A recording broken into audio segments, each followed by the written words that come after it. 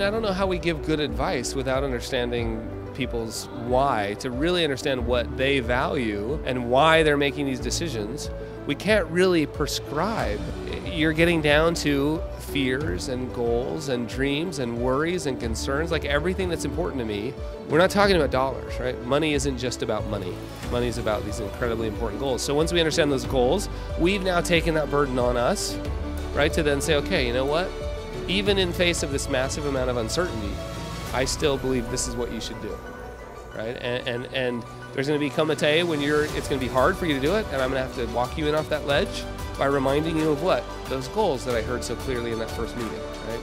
So I just think the whole thing is this big cycle. We've got to ask the right questions to be able to give the right prescription.